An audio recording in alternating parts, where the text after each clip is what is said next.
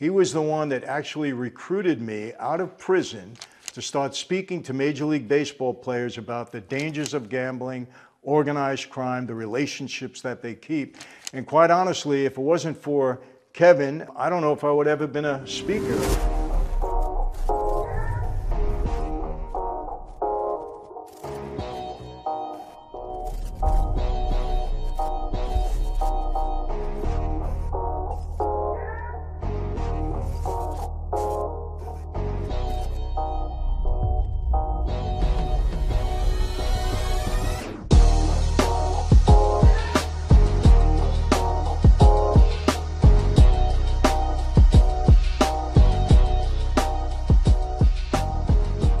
Hey everyone, welcome to another Sit Down with Michael Franzese. Hope everybody is doing well. Everything is very good, very blessed on this end. As always, I give God all the praise, honor, and glory and thanksgiving for that, and I really do mean that. Before we begin, I want to thank everybody who jumped onto our Mob Ties remade private call that we had, the private Zoom call. I think we had about 500 people on the call. It was tremendous, and for those of you that may still want to be involved, we're going to post the link. I think you can still get in it. It might be closed out at this point in time, but it's a tremendous platform, and we created a real community, a family, and people are getting a lot out of it. So today, my guest is somebody that's very special to me. He's a fellow by the name of Kevin Hallinan, and the reason he's special is because Kevin was the head of Major League Baseball security. He was the one that actually recruited me out of prison to start speaking to Major League Baseball players about the dangers of gambling, organized crime, the relationships that they keep. And quite honestly, if it wasn't for Kevin, I don't know if I would have ever been a speaker. And over the past 25 years, I've been very fortunate, very blessed to be a prolific speaker, speaking all over the world. I think some of you, at least, who are watching now have seen me in different places. I get messages all the time. But he's got a tremendously interesting story. He's got a great resume. He was involved in so many things on the law enforcement end, along with his activities in Major League Baseball. I want to read you a little bit about him, and he's got a tremendous book out. It's called Over the Wall. I really encourage you, suggest that you read it. For all those of you that are into, law enforcement, some of the the things that they faced, Major League Baseball, the contribution that he made to sports. It's extremely interesting, and I encourage you to read it. You can get it on Amazon. I think we'll have a link listed, or shown rather, in this video. Let me tell you a little bit about Kevin. Kevin Hallinan is known as an innovative leader in professional sports security and operations.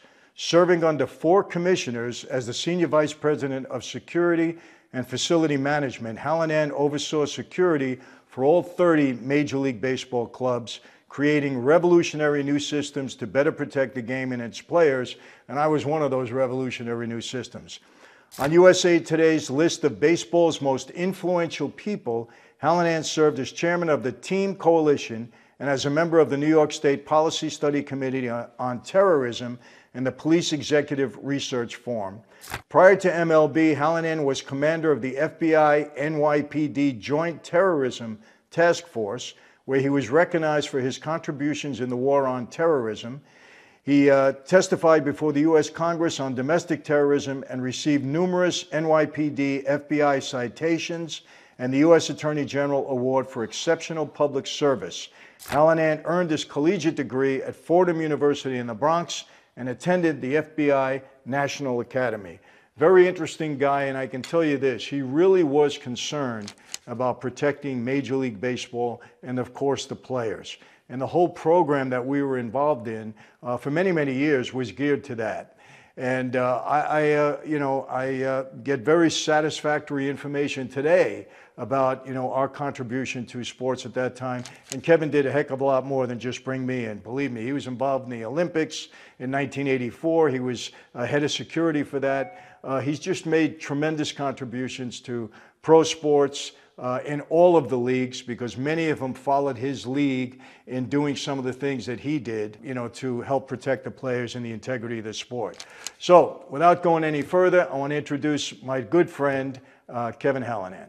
All right, so here you are, Kevin. I just alerted my audience, as to my viewers, I should say, as to who you are and the fact that you have a terrific book out there entitled Over the Wall.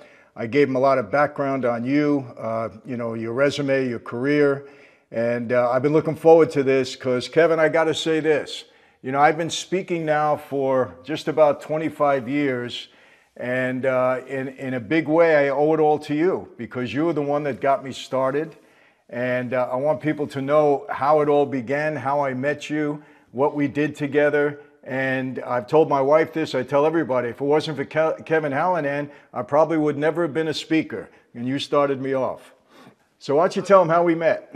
Okay. Well, what happened was when I initially joined Major League Baseball, I had in the first month or two that I was there, Peter Ueberroth asked me to address the Dodgers in spring training. And so I went to spring training and met with Tommy Lasorda and crew. And I talked to the players probably about 15, 20 minutes.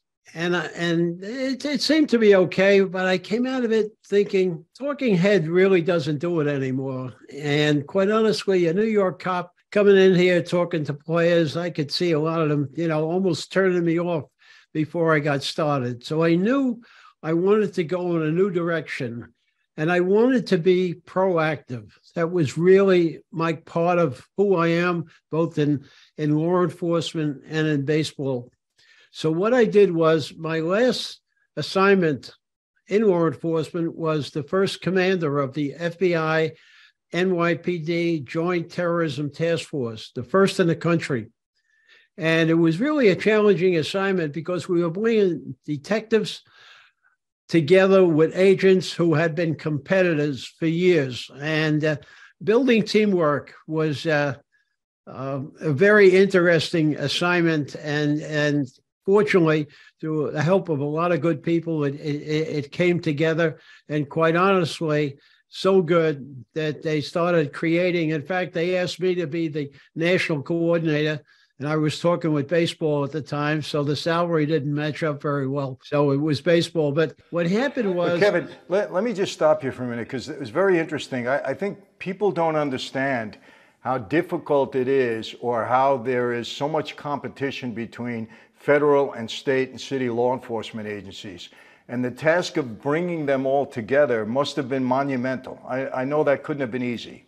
Well, it wasn't, because what happened in the agreement that was signed by the commissioner and the director of the FBI, NYPD initially sent 10 detectives over to 26 Federal Plaza to work full time. And what happened, a small number of agents and several detectives refused the assignment. They couldn't do it. They just said there was too much had gone on in years past that wouldn't allow them. So we had to have people who were agreeing to be part of the team. And when I got over there, there was, interesting, the civilians that worked for the FBI, they would give you, oh, I'm sorry, I can't show you that. I have to speak with an agent, this kind of stuff. And it took time. And one of the things that happened, we got involved in a major shootout at the Whitestone Motel with a group that had doing armed robberies and did a major burglary of a gun collector and took out all of his weaponry and came to the Bronx to sell it to a terrorist group.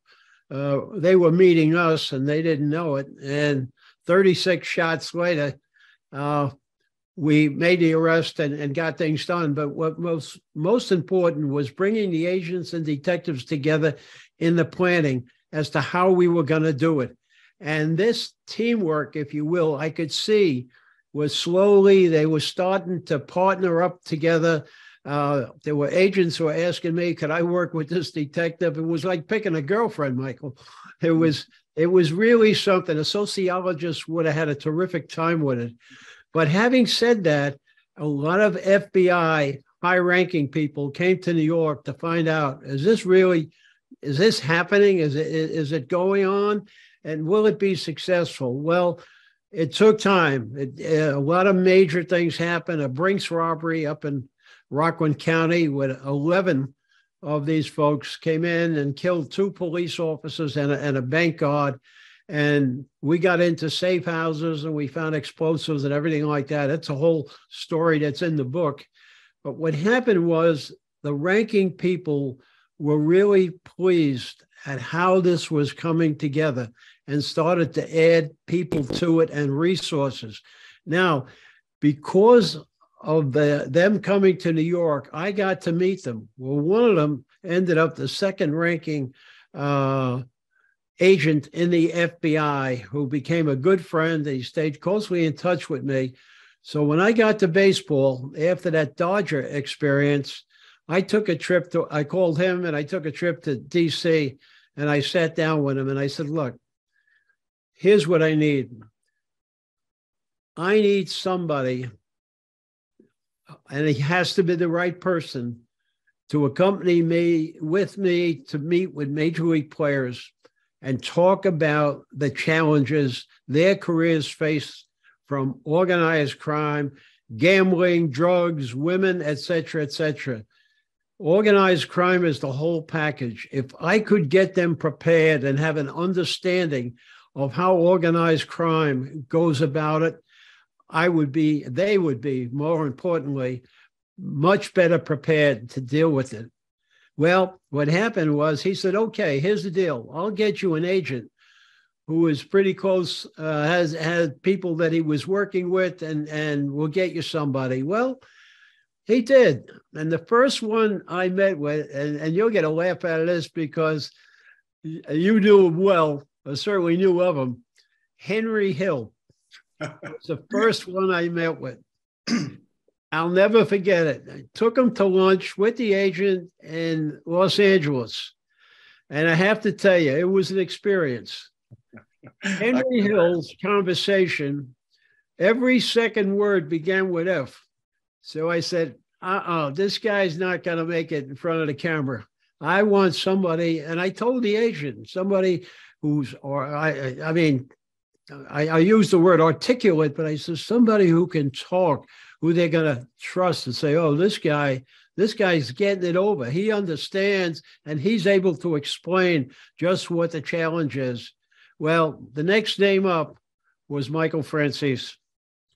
And I don't recall that agent's name, but you knew him pretty well. He was a guy that you knew. And unfortunately, at that time, you were somewhat unavailable. I think it was called Lompoc. Correct. I was in the hole in Lompoc. Exactly. And we, as you recall, were working out a deal with you to get you out and a hotel stay and et cetera, et cetera. And an earthquake happened to come along. I'll never forget, Kevin, I was all set to come, and it was a Monday morning when the earthquake hit, and that stopped all movement for the Bureau of Prisons. That was it.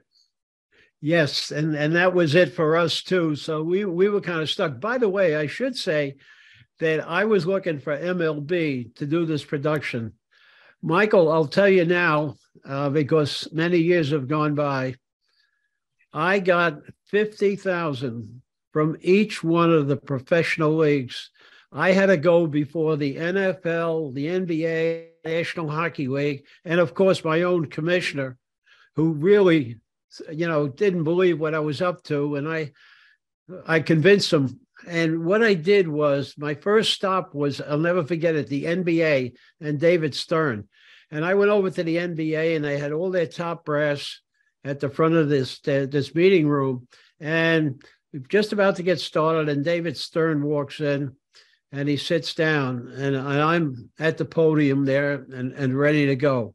And I did about 4 minutes, and Stern stands up and says, "We're in," and walks out. Just and like everybody was shocked. He understood what I was talking about, the difference that it could make with the players and understanding the threat. This was going to be something special. So what happened was, in the Major League Baseball was ill-equipped to do this, if you will, major motion picture that I was creating, because I said, I don't want an Army training film. I want something that has a good script, has good people in it who are going to be attractive to the audience, including good looking women. And I said, we're going to have good music. It's going to be something special. Long story short, though, Michael, it was put up for a Monitor Award. That's how good it was. I don't even know if you ever saw it.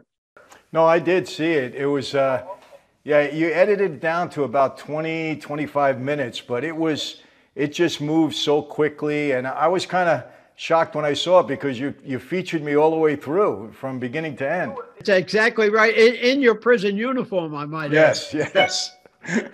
I guess that made it more effective at the time, right? And probably so. And it was a showstopper when I brought that into spring training, because again, I realized that picture speaks 1,000 words. And they were frozen in their seats. That started me over it was 20 years. Every spring training, I met with 30 clubs, and it was showtime, it was entertainment, and it was about what the challenges they were facing. And that video set the stage and then the other leagues, because if you recall, we made the athlete somewhat generic. So you didn't know whether he was a basketball player or a football player, whatever. We did have some storylines there with Rose and a couple others, but we had the other leagues were represented, and they got the exact same response that I got. The commissioners they said, this is the way to go. At that time, Michael, these players were the MTV generation. Yeah.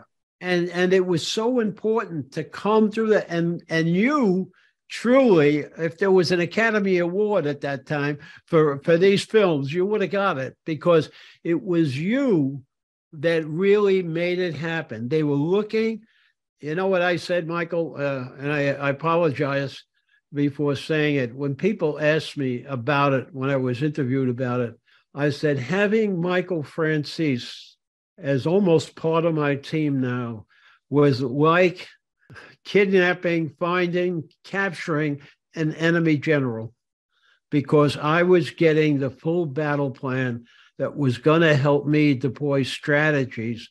And Michael was part of the team. He was looking to make good things happen. And the players, I mean, I had to stop the players. They were looking for your autograph. It was unbelievable. And I always gave you, if you recall, a very suspenseful opening. I kind of kept you out of sight until it was time. Oh, Kevin, I don't know if you remember this. You probably do. There was one time, I forget what team it was, but you had me pull up they were in a tent. You remember that? And you had me pull up in a limousine, and you had two guys they were cops, but they looked like they were mob guys. And you had me walk out of there into the tent. Kevin, you could have heard a pin drop. It was like, oh my God, these guys were scared. Michael, it was a media tent that had been left up, and I was able to use it. And yes, you're absolutely right. The tent had a flap. The place was dark except for the monitor that we had. Larry Walker, who's in the Hall of Fame, and Walt Weiss, who was a Rockland County guy, were sitting in the front row. And they said, when that flap opened and that car, the timing of it was perfect. This black limo pulls up, and you, in the dark glasses, they open the door for you, and you come in. Larry Walker and Walter Weiss said they thought they were going to get hit. Everybody was, you're absolutely right. It was probably one of the greatest moments of the 30 shows. That tent and you coming in at that time, holy mackerel. And I don't know if you remember, I remember the words that you were talking about me. It was all dark. And then you just said, and here he is now. And that's when the tent opened and I walked down the aisle, and these guys, you could see it on their faces. They were scared. It was funny. Michael, if you recall, when I used you in the Rookie Career Development Program in Lansdowne, Virginia, the Management Center, which is a beautiful place, the other speakers and the Second City group, the actors group from Chicago that we used for the storylines and on-stage stuff for the players, when they saw what I would do with you, where I would have you, you'd come into the hotel and you'd go direct to your room. We'd feed you in your room. It said so. Yeah. When it came showtime, everybody was already in place in class, and we brought you backstage, and we had a podium. And the way we did it was we had the curtain closed and just the podium. And I showed the video to set the stage, Gambling with Your Life. And then I come on the stage, on the center of the stage, and I would say to them, this afternoon, and I'd start walking as I was saying it, this afternoon, you are going to meet, I go down the stairs, and I'm on the side aisle, I still got the microphone, you're going to meet someone who would be the most dangerous person you ever met in your career. Now I'm almost at the back of the room. And as I get just at the back room, I say, he's here today. And then I point to the stage, and my guys have you staged behind the podium, and you arise like you're coming up from the dead. You come up, and the silence in the place.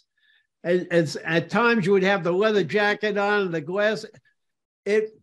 When the first time you did the Rookie Career Development Program, Don Fear and Gene Orza were there. And I thought they were going to have a heart attack. And you were going, and you still had them in stun signs for over 45 minutes. And Orza, with fear whispering in his ear, comes over to me and says, let him go as long as he wants. And I'll have to tell you, every presentation that you made at the Rookie Career Development Program, we had probably 15, 18 speakers over those 3.5 days.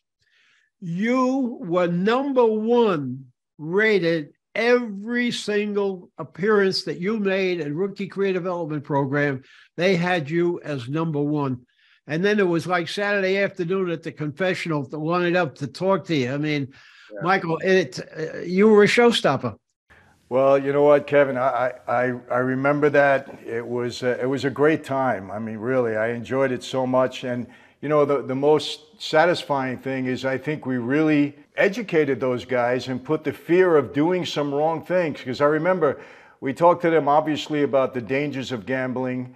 And we knew there were some issues going on there. And then the relationships that they keep, how they had to be careful, who was giving them gifts or putting their arm around them and trying to get close to them. And just, you know, really putting them on their guard, which they needed to be. And I like to think it was a very successful program. Michael, another thing that you brought up, which was always a danger, was the issue with women who were targeting them. Yeah. And how all that worked. And believe me, that was critical education. There was one more appearance that you made that was an absolute showstopper. And it's the first time it ever happened. And I was fortunate. I was the producer and director. I created a professional sports security symposium. Mm-hmm. In Lansdowne, Virginia again, and I got the NFL, hockey, basketball, and I allowed soccer in as well to come to it. But what they had to do was I wanted all of their security people coming to the program.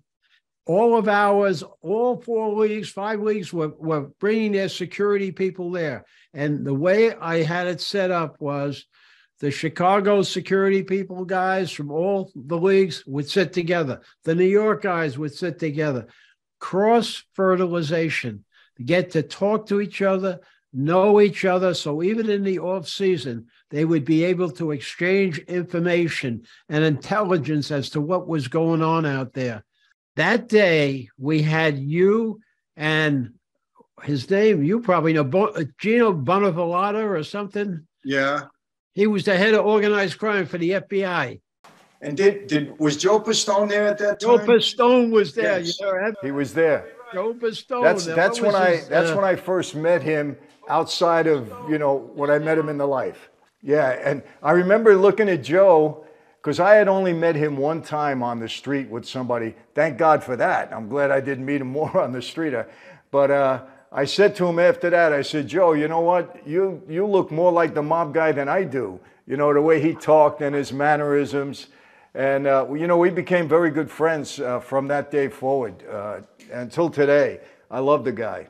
He was extremely helpful to me, and he agreed. And can you imagine a cast having yourself, the head of the FBI organized crime? I'm mispronouncing his name, Bonafalana or something. Like that. Yeah.